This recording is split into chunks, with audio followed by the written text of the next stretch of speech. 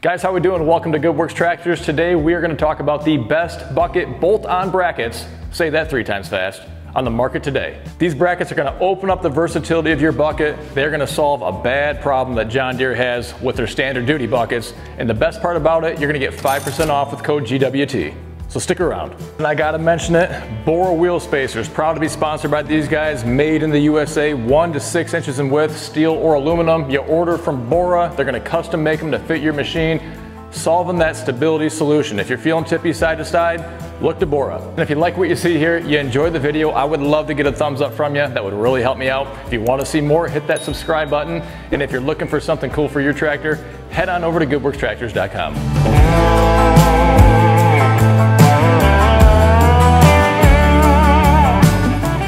If you are a John Deere owner, you gotta love what you see right in front of you. This is just a full assortment of what you can add onto your bucket. You're gonna have to pay close attention to the design. Notice this 60-degree bend here, a nice leading edge. See that little American flag? These things are made in the US. In fact, less than an hour away from me here in Southwest Michigan, so that's pretty cool too. Now, JU Fabworks has all sorts of stuff you can mix and match, put something in the middle, put something on the outside, make your own configuration the way that you want it. We're gonna come back to that, but first I gotta tell you the problem that this solves, because John Deere has a serious bucket design problem, in my opinion. Let's go take a closer look. So first thing we need to do is address the problem that John Deere has, and you're staring at it right here. It's a standard duty bucket. They make them for your 1025s, your 2 Series, your 3 Series, your 4 Series. Now this particular bucket came off of a John Deere 4 Series. I feel like it's one of the weakest parts of the John Deere design overall, because this is a very thin steel.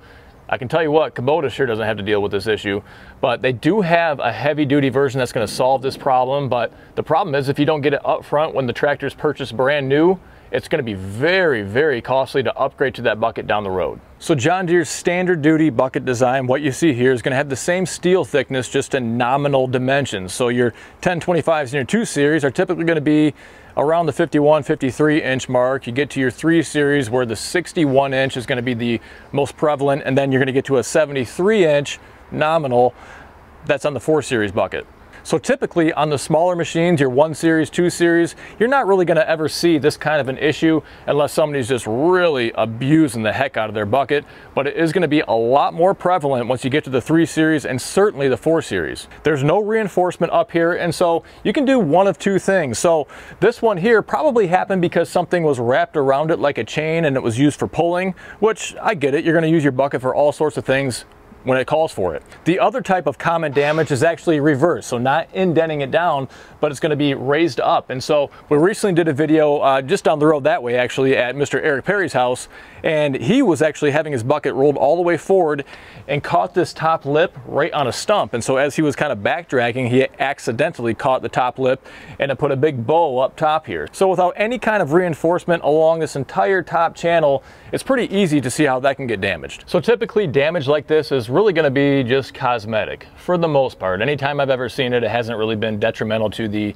use of the bucket. The one thing you want to be aware of though is if you're near one of these attachment points for your loader brackets, the carrier brackets, because if the damage does occur in this general area and it's too significant, I suppose there is a chance that it could tweak how this is going to attach to your loader, and therefore that could potentially impact the leading edge or the digging edge down below. If you're trying to keep a nice even cut or even scrape, it could potentially make that teeter-totter just a little bit. So sitting right next to this damaged bucket, we have a heavy duty bucket that's offered by John Deere. This came in, I think it was on my 4066R. It's just been sitting out here. I don't really use a bucket all that often, to be honest with you, but you can see, well, maybe you can't see. It could be hard to tell the differences, but you're going to have a reinforced double wall plate on the top. You're going to have reinforced end plates. It's going to be a thicker steel on the bottom plate. Also, it's pre-drilled for a cutting edge. So if you're in the market and shopping for a new tractor, this is really one of those places that I feel like it's a wise investment to put the extra $200 or $300 in towards this heavy duty bucket. I know they make a 61, I know they make a 73.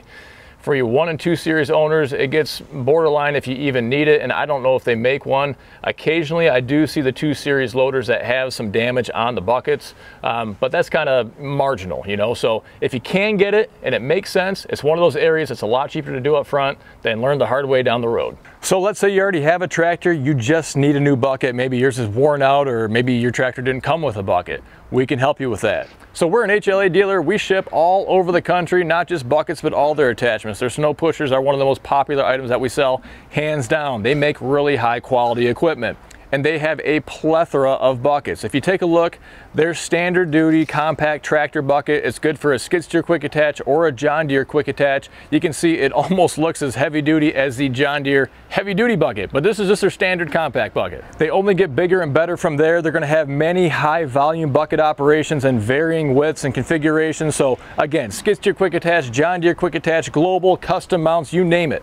They even have 4-in-1 buckets for you skid steer owners, for your large utility tractor owners. The one thing that I am missing in my lineup is a good 4-in-1 bucket solution for small tractors like your 1025s, your 2 Series, your 3 Series. So if you guys know of a good fabricator out there, a good manufacturer that makes these, or maybe you are a fabricator and manufacturer looking to spread the word, I'd love to talk to you guys and get that gap filled in my lineup. And of course, if you're looking for a mini bucket, a poor man's backhoe, a stump bucket, we can help you with that too. We ship these all over the country. These actually ship UPS ground right to your front door. Check out the stump wrecker, my own design, made in America at goodworkstractors.com. So like I said, these are made here in the USA, right here in Southwest Michigan. So Jeff was kind enough to drop off a wide assortment like what you see here, and most of them are gonna have some combination of these hooks or handles or D-rings on them. So there's a variety of combinations that he has available. You can get them on one plate, maybe you need to get a couple different plates, you want them the outside or in the middle. The point is you have choices. You have a couple options for your center plates as well, and most of those are going to include a 2-inch receiver and then some grab hooks, the toe handles or the D-rings that you see, some combination of those as well. Another really cool option is going to be what you see here. This actually is designed to go on the back side of the bucket. So the top of the bucket, the back of the bucket. You can actually reverse it if you want to and mount it 180 degrees different. But you typically you're going to get a pair of these. Any of those smaller ones, you're typically going to get a pair, one to put on either end with one of those bigger plates in the middle. Or you can just get the outers or just the middle. It's up to you. So these are all going to start off with a 1/4 inch thick steel plate. You're going to see the leading edge that's on there as well, bent to 60 degrees, which is the approximate angle to match the John Deere bucket as well. They're also going to be powder coated in John Deere green, and they are going to include the corresponding hardware needed to install them. If you do have one of those heavy duty buckets that we talked about, make sure you let Jeff know, because there are going to be longer bolts that are required to get through both pieces of material. So I want to make sure you know you buy this directly from JU Fabworks. They're going to ship it direct. The way you can save is you enter code GWT. You're going to get 5% off of your order. I'm going to get my commission. It's a win-win situation. Alrighty guys, we're going to get to the install, and I'm telling you, if you're looking for a little bit of confidence, if I can do it, so can you. So stick around, see how it goes. So this is kind of the setup I think I'm going to go with right here. It's good to have too many options, but sometimes you wonder if you're making the right decision. It's probably, you don't want to overthink it, I guess. Let me put it that way. But you can see the real benefit here of this double layer 1/4 inch thickness steel right on top that's going to provide that rigidity, that extra strength, especially in the most vulnerable location. And then you have these other options. You can see how they're located out on the furthermost edges, kind of right above your connection points for the loader arms as well. I like that as a point of strength for these hooks in particular.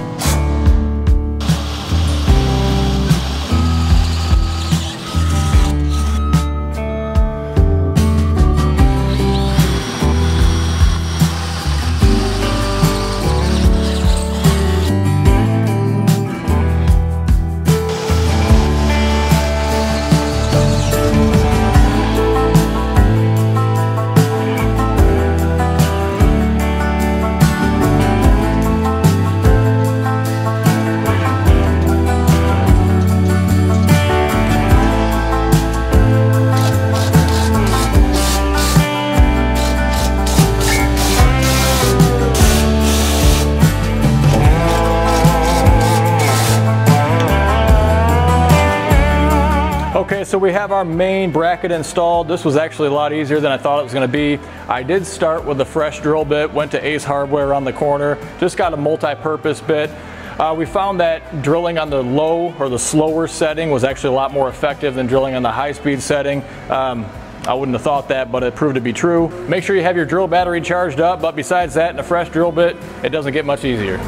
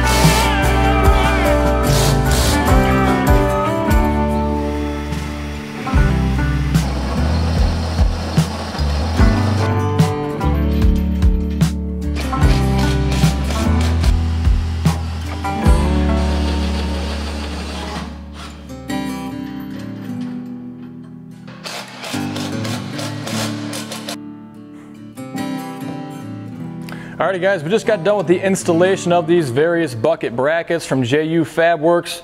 Easy to do, includes all the hardware. You probably have it done, what we saw here, an hour or so worth of time. In fact, I'd go so far as to say it's so easy, even your brother could do it. Again, I want to reiterate, this is part of the GWT 5% off discount club. You order direct from JU Fabworks, there will be a link down below in the description of the video. We're also going to put this listing right on our website, so if you follow through there, click on it, it takes you right to their website, you buy from them. And while you're at the website, make sure you check out anything else you want for your tractor or other members of that GWT 5% discount club. So I gotta say, between the brackets and the tooth bar, this bucket is dialed in now. So again, that tooth bar as well. Heavy hitch, you order from them, another member of the 5% discount club. Hey, I hope you found this video to be enjoyable. If you did, I would appreciate a big thumbs up and make sure you hit that subscribe button right down below. And as always, thanks again for stopping by, and until next time, stay safe. We'll see you soon.